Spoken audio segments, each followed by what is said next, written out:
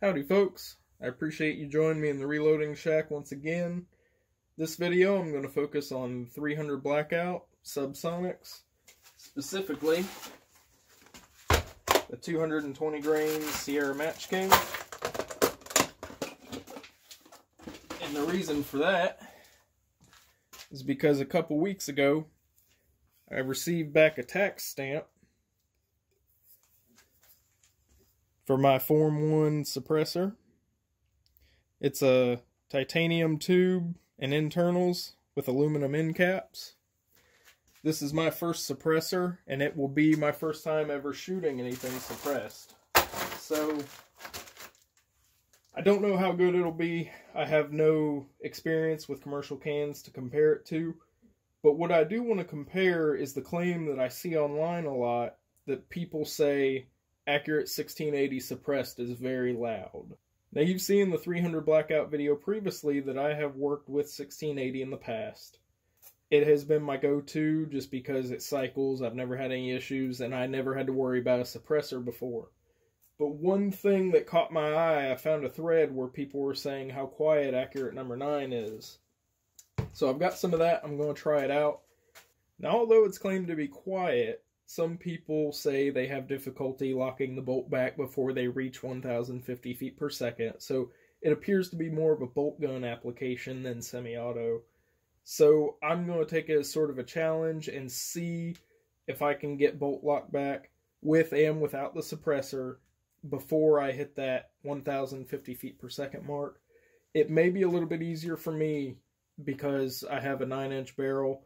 I didn't look too much into it, but I have a feeling some of those claims I was reading were 16-inch barrels, possibly even a gas system longer than pistol length. So once again, I'll be using my converted Lake City Blank 5.56 brass that's prepped, ready to load. I'll be using CCI 400 small rifle primers as always. I'm going to go from 11.7 to 12.1 grains of 1680. And 8.2 to 8.6 grains of Accurate No.9. And hopefully I should be in the ballpark for that range we're looking for. So now all the brass has been primed. I just do it right here on my Hornady lock and load. So now I'm going to start throwing powder charges. The first one I'm looking for is 11.7 grains of Accurate 1680. So I'm going to tear out my scale, put the case on it, right under the powder measure. 10.9. So I'm going to open that a bit more. Alright, that one's at 11.7. So I'm just going to keep going for these first 5 cases. So you're probably wondering why I'm going through all the trouble of doing this on my progressive press instead of doing it with a standalone powder measure or a trickler maybe. And the answer to that is because I don't have them. I've been reloading, I think I just hit 3 years now, and most people start off on a single stage with a standalone powder drop. I didn't. I was fortunate enough, and I felt like I was knowledgeable enough at the time. This is the first press that I ever got, and the second press I got was a single stage, imagine that. But so the only powder measure I've ever had is the case-activated powder drop on my Hornady lock and load. I sort of adapted to this way of doing it when I want to weigh out every charge individually. And it works pretty well for me. I've developed a system and I don't feel the need for a standalone powder measure. None of the cartridges I load for right this moment are match cartridges or anything like that. So down the road, if I ever get into something, one of those crazy match cartridges or something, that just doesn't seem to be in my wheelhouse. I can't shoot that good anyway. And my wife will tell you I spend too much time out here as it is loading this ammo just for fun, you know. So maybe someday I'll wind up with a standalone and a trickler. And if I do, you'll know about it. But until then, this is what works for me. So I've got my first 5 charges thrown, and now I'm going to go ahead and set up my seating die. My overall length with this bullet is 2.20.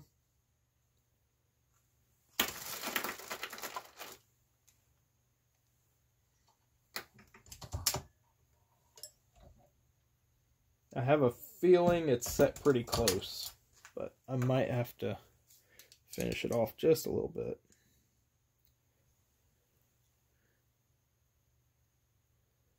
Just a touch long. I'm going to leave that one be for a minute. I'm going to seat another one and make sure it's not just a consistency in the bullet, in the ogive. These are pulled,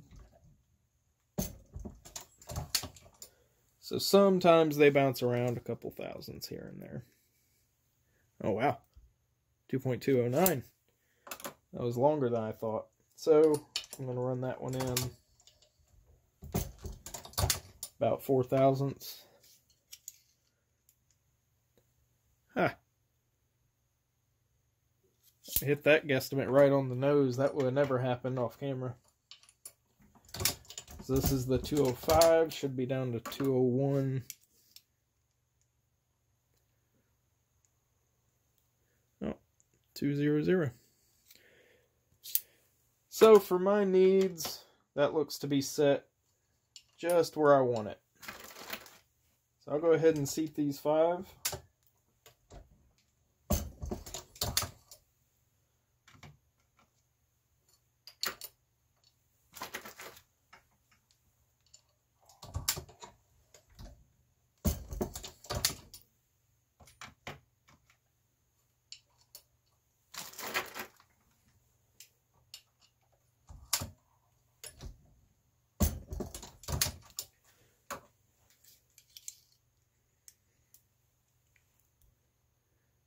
Yep. It's good enough for the work we're doing.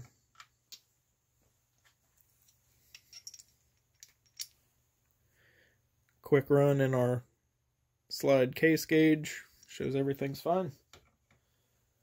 So now I'm going to start dropping the rest of these powder charges. So I finished the 15 rounds loaded with Accurate 1680. Now I'm working through my powder charges of number 9.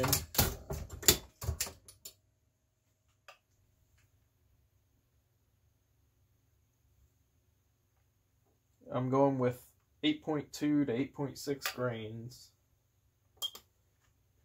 In the information I saw online, the individuals who did disclose their load data, they all fell right around that 7.8 to 8.2 range. Again, I don't recall the exact specifics of their barrels. So now I'm just working on seating the last of these bullets. Everything seems to be going as planned. Let's hope it stays that way.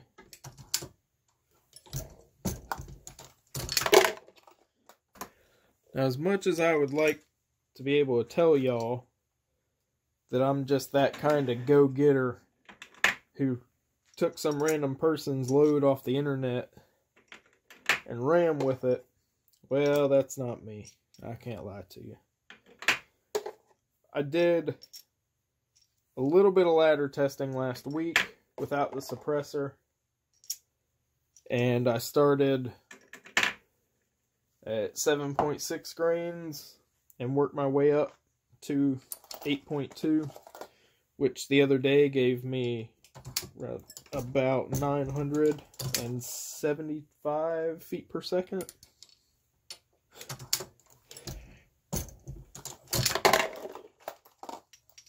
Well, we're rounding third base, almost finished up here. Just checking each of them in my case gauge, make sure no surprises sneak up on us.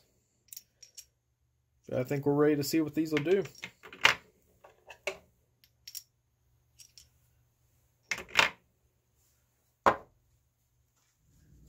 So I'm starting with just one round of the lowest charge of Accurate number 9 to see if it locks the bolt back unsuppressed. I know 1680 operates this gun flawlessly.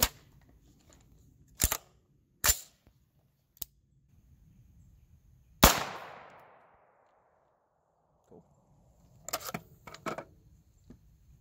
1012. I thought we had bolt lock back, but it actually caught on the face of the carrier.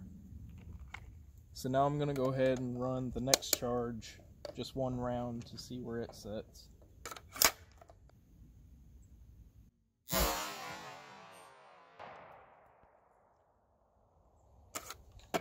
1005.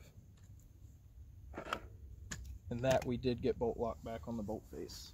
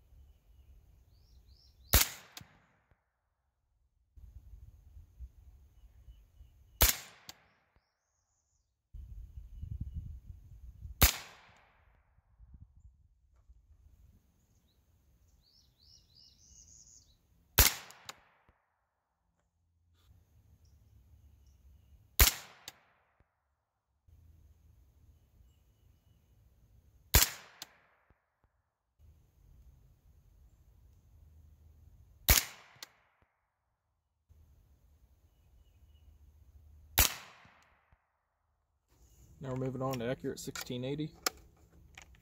Y'all be sure to listen and see if those rounds of number 9 were any quieter than these are.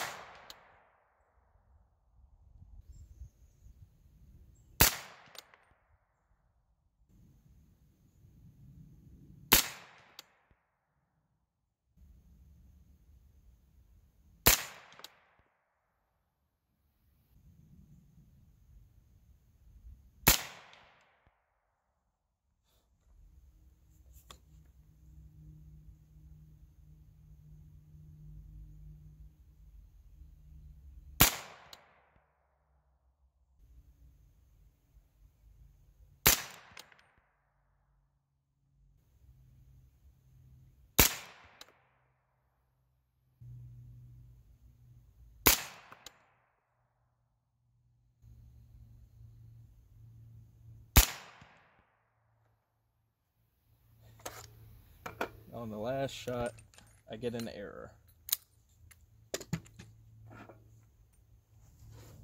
And so here's what the target looks like. Lowest charge of Accurate number 9, second and third. First charge of 1680, second and third.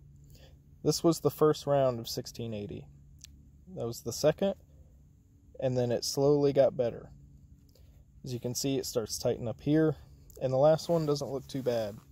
So I'll have to look and see what caused that keyhole. I'm glad I didn't get a baffle strike with it.